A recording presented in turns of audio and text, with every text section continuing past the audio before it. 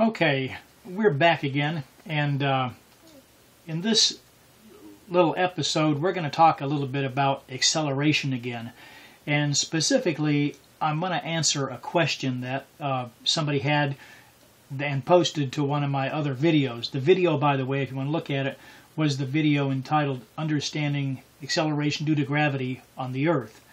And in that video I explained that the acceleration due to gravity near the surface of the Earth is 9.8 meters per second squared.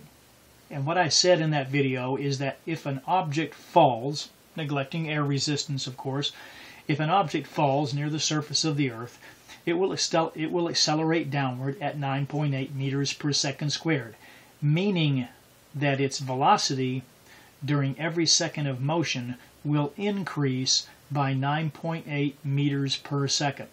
Another way to say that is that as this object falls, its velocity would increase by 9.8 meters per second every second, so that after 1 second of falling, an object would have a velocity equal to 9.8 meters per second. And after 2 seconds of falling, its velocity would have doubled, and its velocity then would be, I think that works out to, 19.6 meters per second. And then after 3 seconds, that velocity would have tripled, and the velocity would be 29.4 meters per second. So you see that as an object accelerates downward under the influence of gravity at accelerating at 9.8 meters per second squared, its velocity increases by 9.8 meters per second every second. So if you want to know what the velocity is after any given time of fall, just multiply the time times the acceleration. It gives you the velocity. Now, the question that I had from the person who was viewing the video, that person said or asked, so if I wanted to figure out how far I have fallen after those 4 seconds, would I add those values up? And my answer would be no. And the reason for that is, it's true that the velocity increases in this nice linear fashion as the object falls. But when you're talking about the distance that the object falls during each second of motion, the distance is going to increase. As a matter of fact, it's going to increase geometrically as a square of the time. And there's actually an equation that we use to calculate the distance that an accelerating object will fall during any given time period. And that equation looks like this. Distance equals 1/2 acceleration times the time squared. Well, since we're specifically talking about an object that's falling under the influence of gravity, we have to use a very specific rate of acceleration, which is the value of g, 9.8 meters per second squared.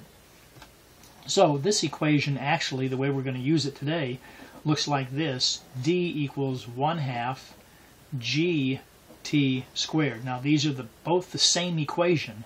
It's just that I use the lowercase g because I'm representing 9.8 meters per second squared always in these problems that I'm working on here. So let's take a look at a simple situation. How would you use this equation?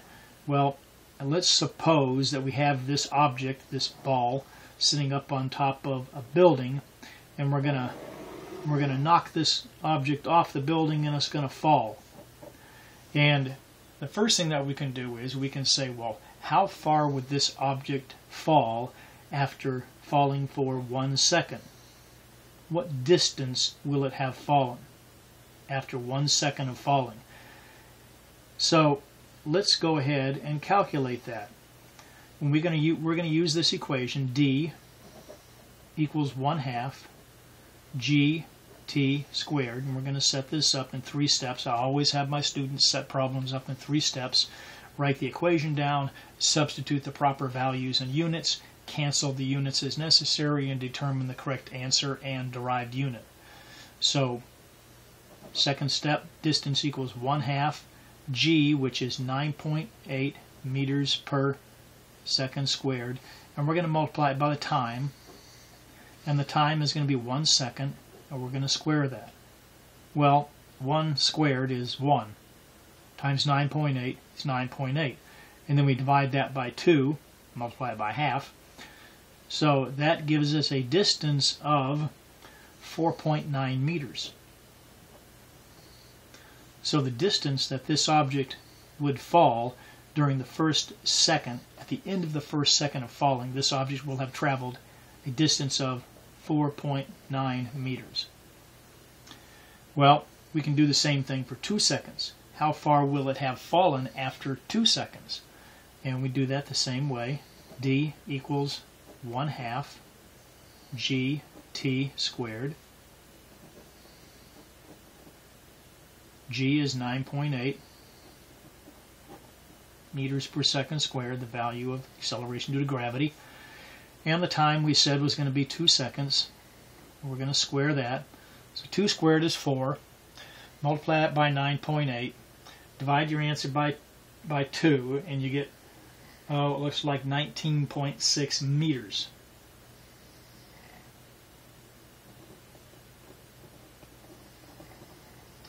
So after 2 seconds, this object would have fallen a total of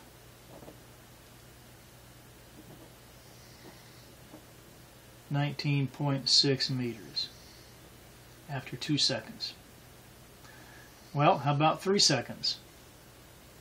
D equals 1/2 gt squared. G is 9.8 meters per second squared times the time, and in this case our time is going to be 3 seconds. We're going to square that, so 9 times 9.8, and divide that by 2,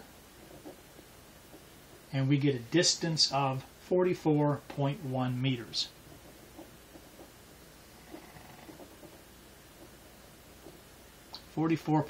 meters. Now, let me also point out that you notice that the unit of the answer is meters, and you might ask why. Well, if you look at this, that factors out, leaving only meters in your answer. So I can go back through here, and I can just cancel out all those unwanted units. Meters is left in the answer. Second squared cancels out, leaves meters. So after 3 seconds, this object will have traveled a distance of 44.1 meters. And now if you look at this, you can see exactly what's happening here, and that is that the distance the object travels is becoming geometrically greater as the object falls. So here's what you got to remember. The change in velocity for an accelerating object, if it's a constant rate of acceleration, the velocity is just going to change in a linear fashion like you see here. The velocity increases, you multiply it by the time. You multiply the acceleration times the time to get the final velocity. And if you have an object that's falling under the influence of gravity, the distance the object travels is going to increase geometrically as a square of the time. So that's how you calculate the distance an object travels as it falls for any time interval. Now, I hope that answers the question. If you have any questions, feel free to leave a comment below and ask a question, and I'll come back and answer it for you. And I might even make a video to help explain any particular topic that you have a question about. So I hope that helps.